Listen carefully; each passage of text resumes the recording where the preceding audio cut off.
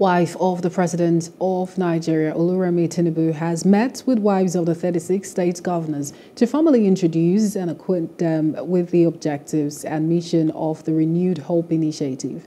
The meeting was held at her office at the Presidential Villa, Abuja. The First Lady, who was meeting with the wives of the governors for the first time since assuming office, congratulated them on the successful conduct of the elections which brought their husbands to office and reminded them that it is time to keep promises made during the elections. She assured the governors' wives that the Renewed Hope Initiative, a pet project of the Office of the First Lady of Nigeria, will in no way interfere with their personal programs and projects, and that she believes that support would be impactful. The mission is towards a better life for families. The goals: 1.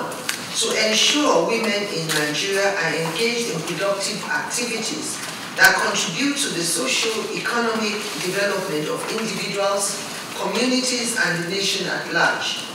2.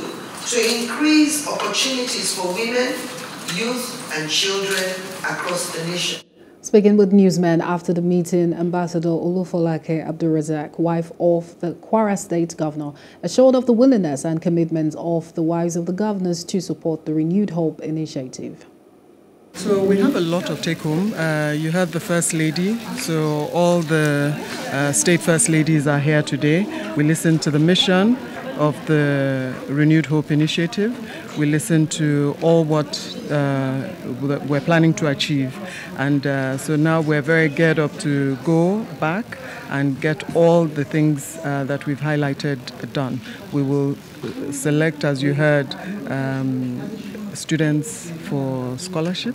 We will also go and intimate our local government chairmen, their wives, women leaders, and all the other stakeholders within the state on this initiative and how it will roll out in the state.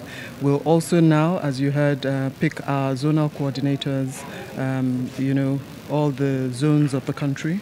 We'll pick everybody to one person to be the chairperson of each zone, and then that person will coordinate the affairs of the zone. Hello, hope you enjoyed the news. Please do subscribe to our YouTube channel and don't forget to hit the notification button so you get notified about fresh news updates.